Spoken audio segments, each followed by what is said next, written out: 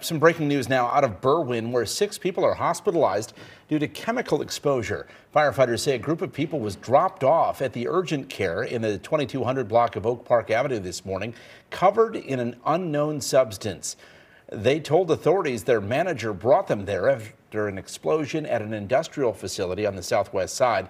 The chemical odor then spread through the urgent care building, causing several healthcare workers to develop respiratory illnesses.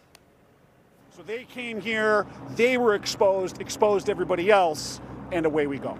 I'm not sure how they ended up here, but, you know, it's Berwyn.